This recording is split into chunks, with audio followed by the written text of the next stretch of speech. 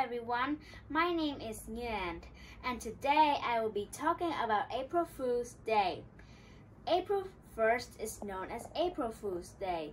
It is a day when people play jokes and tricks on each other, but the jokes and tricks must not be too harmful. One of the most famous April Fool's Day jokes took place in 1957. It was in Britain. It was on the television news. What did people see on their screens? They saw people speaking spaghettis, but the spaghettis was hanging from trees. It looked really real. Some people called a television station. They wanted to know where they could find the strange spaghetti plant. Spaghetti does not grow on plants. It was made from wheat flour and water. The news was a trick, and it worked on everybody who watched television.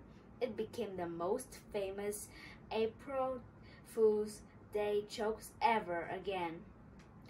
If today was April Fool's Day, I would fool my friend as a little cute unicorn. Nay! Nay! Is everybody scared? Goodbye!